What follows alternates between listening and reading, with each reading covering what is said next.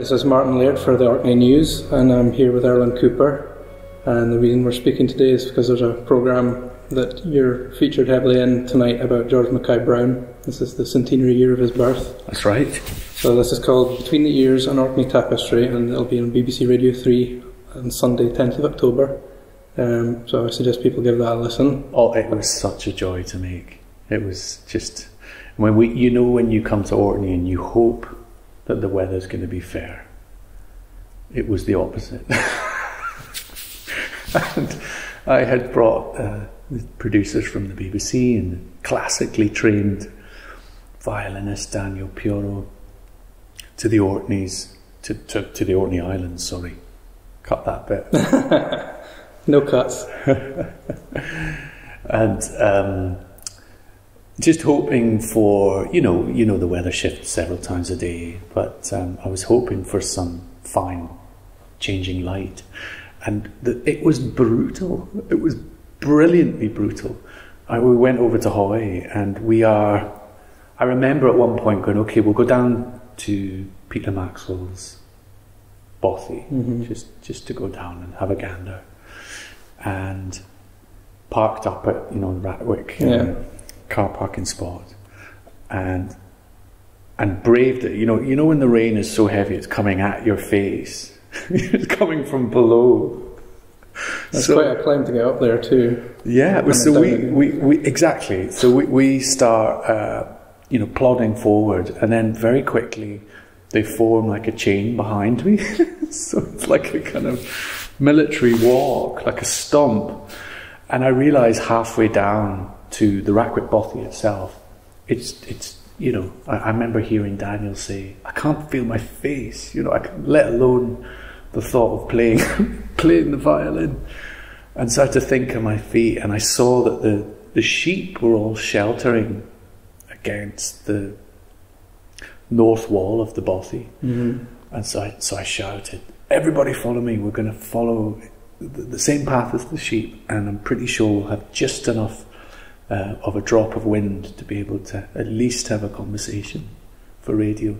So there's all these little moments which will probably sound quite tame on the radio, but the reality was it was fantastically brutal. It was one of those days, when the weather was 3 or 4 days and the weather shifted so quickly, changed so many times, which was brilliant, really extreme and fantastic. So then, when we're sat at the Broch in Rousey, and the weather becomes almost like an oasis of calm, and seals are popping up, it was just joyful.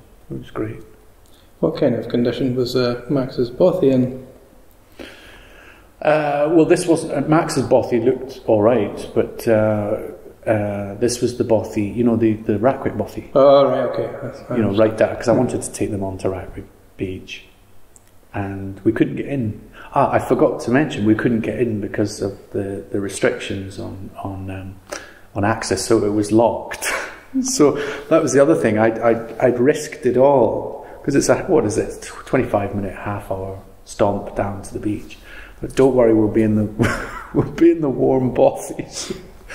Soon enough, we'll be able to light a fire, and we can do a broadcast from there, and we can play to our heart's content. Nope, it was locked. That's high for you. It sounds like a lot of my experiences there over the years. It was great. So you were recording for the EP at the same time then as making the documentary, is that right? No. Which EP? Carve the Runes and Be Content with Silence. Was that the music from that's different? Is it? That's not an EP actually. That's an album. Right. So an LP, and it's actually my first fully classical work. So it's a concerto in 3 movements. Right. It's about 33 minutes long, which is the length of tape. And yet Daniel and I had recorded it 3 weeks prior, 4 or 5 weeks prior, in Glasgow with the RCS, with an ensemble he had put together, and we recorded these 13, 14 players in Glasgow. I told them that, a little bit about the theme of what I was going to touch on time and collaborating with Earth itself, and it was a kind of tip of the hat to George Mackay and Margaret Tate and Peter Maxwell, you know, all of these greats long before us, and we recorded it, and then I put it onto tape, onto a large format 1/4-inch tape, and then deleted all the digital files, so there's only one copy. That's an interesting move. It was a kind of manifesto of intent to do it for many reasons, which I won't bore you with per se. But well, then there's we took it up. It brings up a lot of subjects actually, but obviously, I mean, we're speaking about George Mackay Brown, so we should deal with that first. But yeah, an Orkney Tapestry was kind of an inspiration for that, was it? Of course, because he does speak about music and its relationship to the land, so it's a natural. Yeah, of course. Sense. And he talked about time an awful lot, I thought. In fact, what sense Beside the Ocean of Time, these great books, and I was always interested in how can you truly collaborate with time, not deep time, not kind of decades and hundreds of years, but is there a way to do it in the modern world where everything is so instantaneous, you know, instant grat, you get it now, you get it tomorrow, you order it and it's there. Especially music, which is very commodified and devalued at the moment. That's right. But I mean, recorded music's only existed for a very short space of human history, so exactly. Things are different. Since tape was discovered and invented, it was able to be, you know, more widely reproduced and copied, and for that reason, I thought.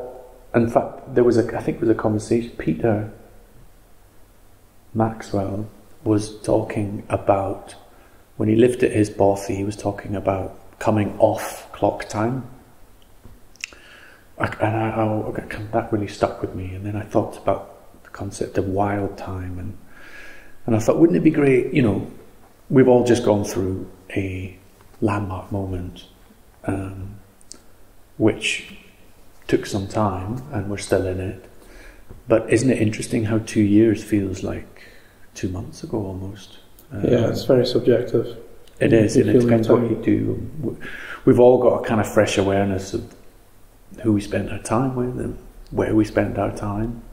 So this constant, repeated form of time kept eating away at me. So this was a way to kind of look at value, where you have something singular, look at a way to see how it changes over a process of time. So I planted it, or buried it, planted it here in the soil somewhere, and I'll dig it up in 3 years, and I'll be interested to see how the soil has degraded the tape. And have you tried an experiment like this before? I have. So you have a rough idea what to expect? I've done experiments for 3 to 8 months. I mean, we were talking off tape about impulse responses. So you as an engineer will know that there are artifacts that tape creates when it ages that to some sound horrible, but to me they sound quite musical, quite interesting and warm and textural. And if you overdo it, so if it's in the soil too long, for example, it'll overcook it. In effect, it'll disintegrate to nothing. Tape doesn't like moisture. It doesn't like sunlight. It doesn't like salt, sea, air. So it's been dipped in the sea. It's been dried a little bit in the sun, Orkney sun, and it's been planted in Orkney soil. So we'll see what it comes out. Do you think it's going to be readable? Yes, I do. And maybe that will be 33 minutes of silence. But it won't be silent, will it? It'll be cracks and texturals. It'll be really interesting. I really, you know, funnily enough, I'm really proud of the players. They worked really hard for 3 days. You know, we workshopped it, and then, you know, and they were making the sounds of seagulls and all sorts of things with an orchestra. And then we recorded it and put it onto the tape. nothing would please me more than for people to hear that body of work. But because I've set this manifesto, I have to stick by it. No, that's very interesting. It reminds me somewhat of Bill Drummond's 17 project. Are you aware of that? I've actually shared a drink with Bill. Oh, really? And he became ill-tempered when somebody with me said, "Why did you do that?" And I think he said something like, "If you have to ask, then you don't deserve the answer." I've also seen him say that he's finding some of his decisions harder to live with as time goes on. Well, I suspect that one, the one where he burnt the money, will no doubt stick with him for many times. But I love the idea of the 17 because it was so uncommercial. The only people who ever heard that music, for anyone who doesn't know, are the people that sang it, which was a different 17 people wherever he went, but there was no recording made.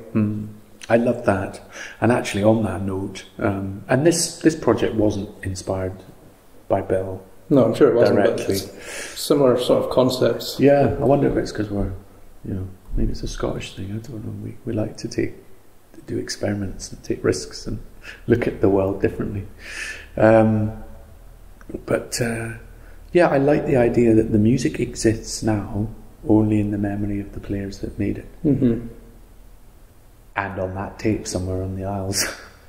I think there's something quite potent about that, about what we value. I was talking to a writer yesterday, and he said, my daughter, who's 18, has gone through my wardrobe. He's from Hamburg, and she's just picked out some clothes of his that he used to wear in his 20s. And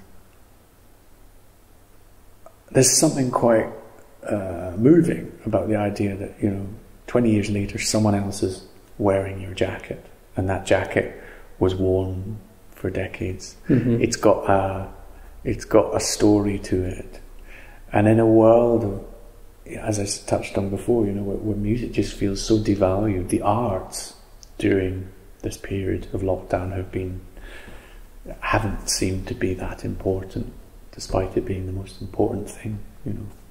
We are all entertained during the day at some point by arts in some form, and so I know a lot of musicians have really struggled. Oh, it's been absolutely. For the whole industry, I mean, all the stage crew and everything, everyone involved. I speak every day with colleagues in the industry. Some are retraining as teachers, some are doing all sorts of things. I had many projects mothballed, and that's okay. And some will come back, and some haven't made it. But I'm very fortunate to have a studio, and so even without being commissioned, I'll be working. So like a project like this, I'll just get on with it because it keeps me sane. and every day, I guess, because I'm not classically trained, so I study myself every day. I start very early, and I write every day from kind of. Well, I was going to ask you about your musical history because, I mean, going back to George Mackay Brown, music. I mean, some Orcadian families have got a tradition of making music together. I think this was probably true all across Scotland, but it wasn't true in my family, and it seems to be a culture that's dying out. But I wondered if you came from a musical family. I'd say my siblings, and I'm one of 6, I think they're all arguably better musicians than me. They would say so for sure. We were encouraged to play an instrument, or at least learn music. So I think I learned cornet and fiddle very badly. All I wanted to do was play piano and learn guitar. So I would borrow my father's key for the school, because he's a teacher at school, and I would probably be the only kid. While all my pals were playing football, I was sneaking into the music room to learn how to record onto tape machines and learn how to play chords on the piano and deconstruct songs, so I could learn how to produce and ultimately learn how to write, which I still do now. So I think nothing's really changed. George Mackay Brown also mentions in an Orkney Tapestry that his love of the old mode of Orcadian speech, which he described as slow and laconic, and he said in the 60s when he wrote this that it was dying out. And I think there's still pockets of that surviving, because I know what he's talking about. But do you think that's influenced your music? Yeah. I think actually, talking to folk like Robert McFarlane and who encourage the use of words that aren't dying out, but words that are were used in much more common daily use. Most of the titles of any of my Orkney repertoire, I always use a local dialect name. That's not for now, that's for 100 years. That's for 200 years time, when I'm dust and some great relative figures out that great-great-granddad used to make music. What does that word mean? What does glimro mean? Glimro? Oh, it means to glimmer or phosphorescent or merry dancers. What's a merry dancer? Oh, it's the Northern Lights. So it makes you, keeping the language alive in song, for me, by titles is quite a fun way to do it. I was driving at not just the words though, but also the mode of speech, because your music's quite meditative and ambient, I would say, and we're talking about a slow way of speaking, which doesn't imply slow-witted, it's just thoughtful and calm. Apologies, I immediately went to dialect words, but yes, the slow mode. I think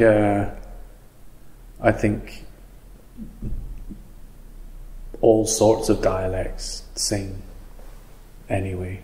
I find them very interesting, but we all know that an Orcadian dialect truly sings and it links back to Norway and all of that.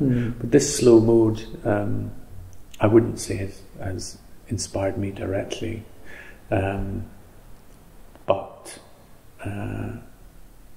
I find it interesting that you touched on the ambient side and the slower pace of things. Yeah, no, it's something I'll explore for sure. Quite a lot of other field recordings and whatnot from the 40s, 50s. I suspect there are. An archive that's a good somewhere. question. I'm not sure. I have looked for some in the past, and you run into a wall at some point where some things haven't been recorded, but I don't know. You'd have to do a deep dive. I spoke to Anne Marwick, who has got a big archive of recordings, and she did a great body of work and stories and interviews, and it would be wonderful if her work could go into the Scottish Archive. That would be a great joy, and then it would be accessible. We had talked about it very briefly. It's a big undertaking, but I'm hopeful that would happen one day. I was really honoured to because I used one or two of her field recordings or interviews across one of my songs on one of these records, and she came to a performance and met me after, and I had tried to seek permission. I'd left voice message after voice message. Anyway, she comes up to me at the end of the show and says, "Hello, I'm Anne Marwick," and I thought, oh goodness, I hope and I said, "Anne, I've stolen your work." she said, "I absolutely loved it. It was fantastic." And I said, "I've left voicemail after voicemail on your house phone in Stromness." And she said, "I don't live in Stromness, so whoever I've been leaving voice messages." Oh well, at least she was happy. We later met properly, and I interviewed her. And her voice then was on one of the recordings, which is a lovely period of full circle. So maybe in some of her field recordings, I may have heard this slower pace of dialect, and absolutely that would have inspired me. There's a song called Catty Face where it opens with a gentleman talking about his. He found a short-eared owl and he talks about taming it and feeding it, and it kind of opens this work, and then the song lilts along at the same pace as his dialect, as his story. So I suppose it does. Yeah. Well, I was going to ask you about how you draw inspiration from George Mackay Brown specifically, because his poetry is very vivid and evocative, quite apocalyptic in places. But you've obviously chosen an Orkney Tapestry to be, well, that's this influence on this programme that's coming out in the music and that.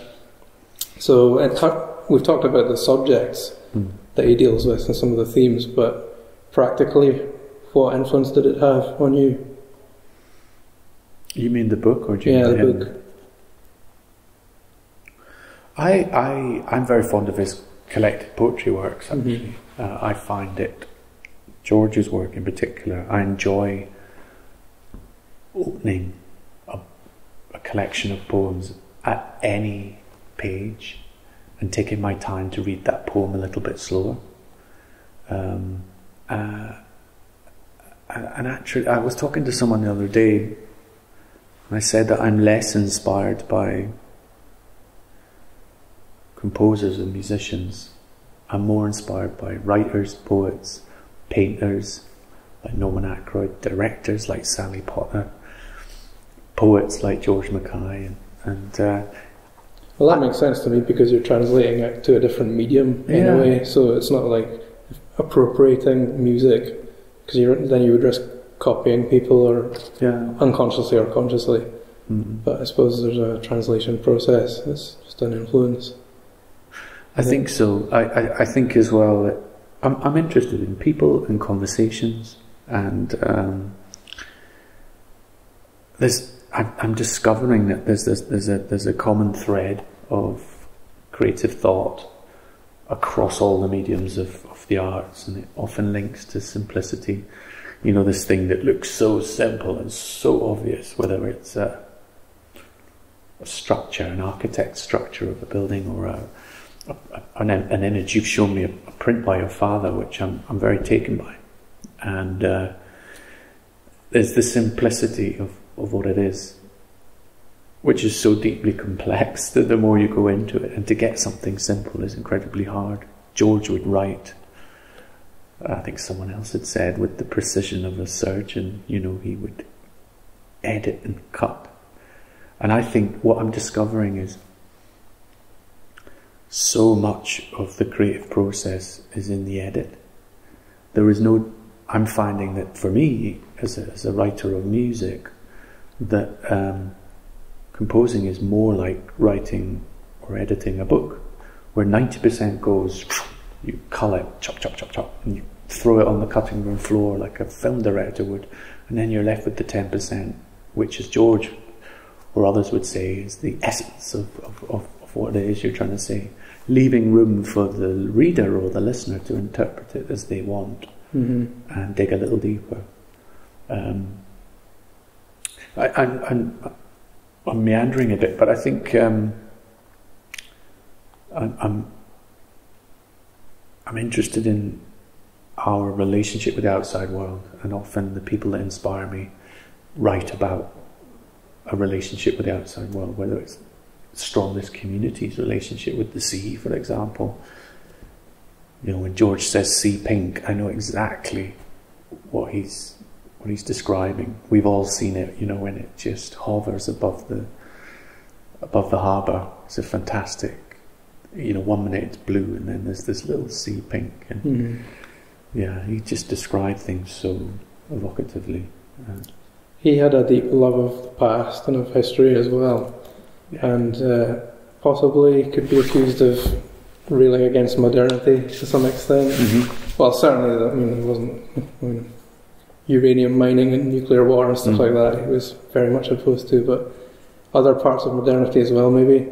Is that something that you agree with? Parts of it, yeah, for sure. I mean, it's You've transferred your music to an analog tape, for example, which was recorded digitally. So, yeah, exactly. So you obviously do embrace digital technology. I work in a hybrid form. Right. intentionally so. I mean, I'm a product of that generation with a great respect of the origins of it, and I think this is missing. The respect for the origins are going or have gone. Understanding when you're recording on your Tascam here on a DR700, and I think about a Tascam, Porta Studio, Porta 2, and I think, wow, the tape heads and the delete head and the erase head and the, just understanding and respecting just how incredible that device you have on your table is, but where it's come from. And its limitations, though, because you couldn't take an SD card out of that and bury that. Well, you could, but you probably wouldn't get much out of it. Exactly. Digital artifacts, if anything, but it wouldn't have the same effect. Exactly. And my father said something the other day, which I think, again, stuck with me in my mind's eye. He said, one day, we're all just, you'll go to get your photos, you go to look through your photos of 9,500 or whatever you've got for 1 year. And it'll just be digital soup. There will be no, unless you archive yourself, or you have somewhere, it's in the cloud. Mm-hmm. Where in Poland? Where is your cloud? Where is it based? And if you're not careful, you just have a big wash of digital soup, which is the same risk that you used to have, the same fear of your house burning down and losing your photos, and that preciousness. You think, oh. Yeah, you do need to make prints, I think, though. And I think we had a conversation about encouraging folk to maybe annually print off some pictures, or at least print them and put them on your wall. For me, audio is quite similar. I think about it like that sometimes. It can be digitally reproduced and copied. I was speaking to the writer yesterday, and he's a huge collector of music. And he was talking to Brian Eno, and he was talking to Brian about an ambient record in the 70s that Brian discarded. He said, by the time I'd finished it, I wasn't happy with it. I'd overcooked it, He'd overthought it. It became heavy. Never thought about it until the interview with Christoph. And Christoph said, I have a copy. And Eno stopped. He said, what? He said, I have a bootleg copy. It made it into the bootleg archives of this obscure forum that loves your work as an ambient composer. And Brian was mortified and overjoyed in equal measure, and was reintroduced to his album that he had all but thrown away in the digital form. The digital form had saved it. Mm-hmm. That's interesting. And he released it, I think, 3-4 years ago. So not only, there's multiple stories in that, but the main one being, well, fantastic, it was saved. Well, Brian Eno's another very interesting creative character, and obviously a pioneer in ambient music as well. So would you say he's been an influence on your work? Yes. I actually think more in the way he thinks as a person. To use an example, he will create a tension in a room. Say he's working with a huge star. He'll put some local community choir that he's just set up from the pub and the butcher, and he'll put them in the corner, and he'll create a tension where that big star has to think on their feet and think differently. I like the way he approaches his work. I like the way he self-imposes limits and manifestos, because they're there to be broken by only the person who sets them in place, which is what I try to do. I really like the idea of the oblique strategy cards. Yes. You're stuck, just pull one out and see what happens. With Peter Schmidt, I have several copies of those. I have them on my speakers in my studio. And it's often other people that come in and leaf through them, but occasionally I'll pull 3 out and laugh at how relatable they are and completely obscure they are to what I'm doing at that moment. Yeah, I like he's clearly got a brilliant intellect and brain. Yeah, he's a good speaker, worth listening to. He is, yeah, he is. Well, we should maybe move on because you've got a film coming out soon as well that you've done the soundtrack for, which you've made in collaboration with Alex Kozobolis and Catherine Joseph. So do you want to tell us a little bit about that? I mispronounced Alex's surname so many times on our first visit to Orkney. It's Kozobolis, right? And I spent the whole week calling his name wrong. And we've now become the closest of friends and collaborators. And we only met each other 4 years ago, but made a record every year. And he's taken hundreds of pictures. His pictures adorn my studio walls. When it comes to film, I'm convinced he'll win a BAFTA one day. I'm sure of it. Not that that means a job to him.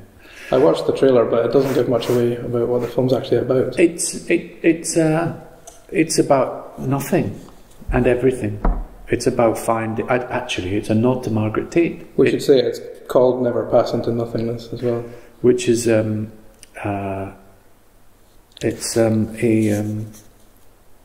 poem by John Keats, and there's a passage of the poem. And actually, all it is about, and it was shot in the middle of lockdown, in the middle of a city. It's about finding the natural world in an urban environment. But it's also just about finding a little bit of magic in the everyday. That's it. Something which George and Margaret would do constantly. But here I am, stuck in a city, thinking... And it was the most miserable of days. Spitting, horrid. And the rainwater was lashing and bouncing off concrete.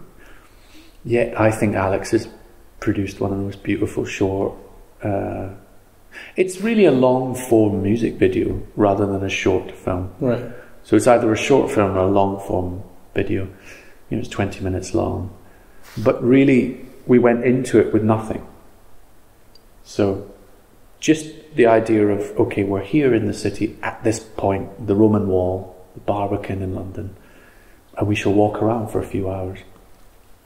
I'll write a score as we go.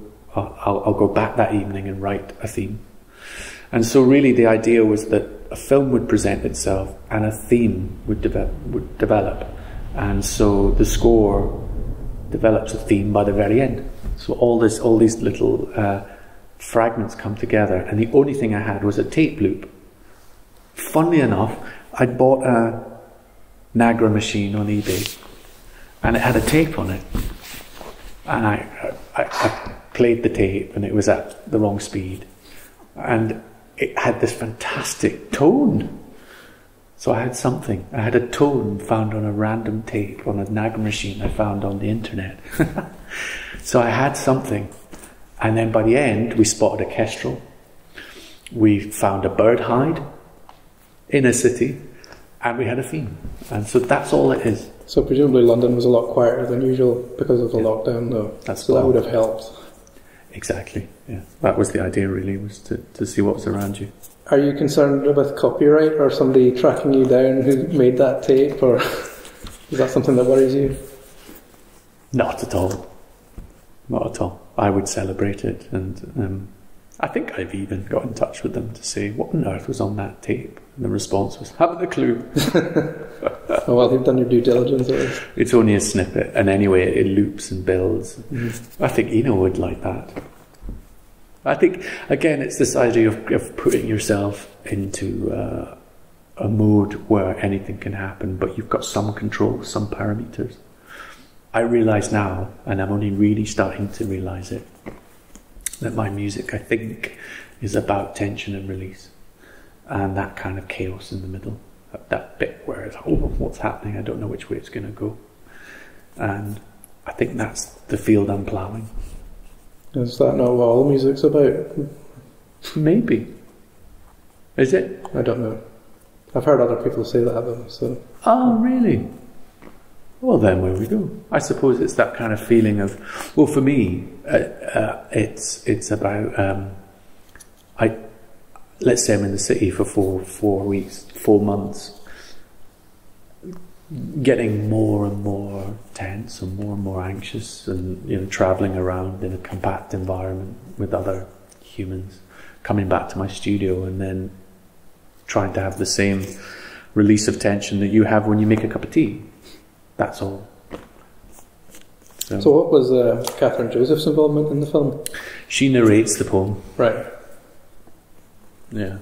So she's got a fantastic voice, which I think is she could read the dictionary and make it sound really interesting. But I just put the words in front of her without context, and she tends to just read them in a way that's interesting to my ear. The frequencies of her voice I find fascinating. Where's the film going to be released? That's the question. Not sure yet. I think we were going to play it at the Barbican. Or maybe we'll just stream it straight off one of our sites. I'll find out next week on Tuesday. There's an EP that accompanies it, so that will be on all the... And that's out on the 15th, I believe. Yeah. Right? And there's one song available now. Yeah. I think that's quite amusing. They were calling it a single. It could not be further away from being a single. Have you heard it? It's like this long ambient tone. I'm interested who else talks about tension and release. I want to follow that up. Well, I heard an interview with Lindsay Buckingham recently, and he mentioned something like that about every chorus has to be like a release that the song's been building up to. That makes sense.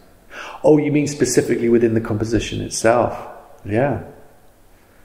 For me, it's actually just the process of, like, for me, you're getting to the point of being able to write something that responds back to me. I was misquoted recently. It was quoted as, "If it moves me to tears, I've achieved what I wanted." I didn't say that. So what did you mean? You want to correct the record? It was clickbait by The Guardian. I actually said, and I'd stolen it from Leonard Cohen or Patti Smith, one of the two, can't remember. And I'd said, if it moves me close to the point of tears, I think I've come close to what I'm trying to achieve. Not, if it moves me to tears, I've achieved what I've wanted. That's something different. I like to leave some room for interpretation. I don't want to be crying all over the piano, But when I do get to that point where you have that tension in between what we were talking about, then that's the bit I'm trying to get to. Yeah. Okay. But I think I borrowed that from Patti Smith. Well, you've got some live performances coming up as well. Yeah. Presumably the first in a while, is that right? I played the Edinburgh International Festival, which was, after not playing for some time, was a quite a euphoric experience for all the musicians as well as us, as well as me and the team and everybody. And I remember the audience, they started stomping their feet at the end, and it sounded like thunder to me. It had the same frequency response. So I said, "Do it again!" And they were like, do. So it was this kind of primal feeling. But yeah, next week we just do a very short tour. I think it was a tour that had been mothballed due to COVID, and so now it's able to perform. So I'll just play various bits from the 3 albums. And you're collaborating with a Japanese musician called Hinako Omori, is that right? She is opening up the ferry of performance each night. Hinako's brilliant. She too works with field recordings, and her approach. She uses synthesizers and field recordings and her voice when she manipulates it live. So I'm looking forward to hearing that. Yeah, she actually worked. She played on my last record. She played synths as a guest. So it felt very fitting for her to come and open the show, as it were. But we're not doing many shows, just 5. Mm-hmm. And then I'll retire that ship for a bit and move on to Pastures New. Do you know what's coming after that? Yes. Okay. But that's why we're here in the town hall, is to rehearse and wake up my fingers ready for tour next Well, week. speaking of which, we were going to leave the recorder running and record a little bit of music, if you're happy with that. Sure, we can give it a go. Okay, well, thanks for speaking to me. Pleasure.